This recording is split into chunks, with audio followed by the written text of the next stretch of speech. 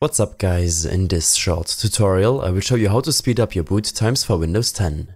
These tweaks will decrease the time needed for your PC to start up. Open up your task manager by right-clicking your taskbar and selecting it. Here, on the Startup tab, I recommend to disable all programs from starting up on system boot, which you don't need to be running. This could be Skype, Discord, Spotify, or any other program installed on your system.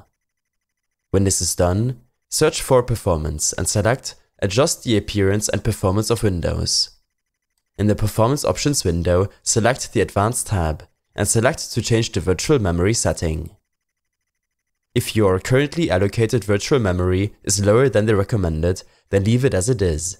But if it's higher, then untick the automatic management of paging file size and then select Custom Size. For the initial size, use the recommended value minus about 1000, which is 1 GB. And for maximum size, use the recommended value. You should now restart your system and will notice that your PC will boot up faster. In addition, I recommend to delete all unneeded files on your system.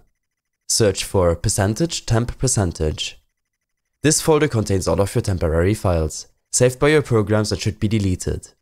You can safely delete everything in this folder. Some files might remain, so just leave them there. You should also uninstall unwanted or unused applications, which will in any case clutter your hard drive and slow down boot times. Lastly, I recommend to keep your operating system up to date. Simply search for Update and select Check for updates. From here, you will be able to keep your system up to date. I hope this helped you out. Leave a comment if you have any questions and see you in the next one.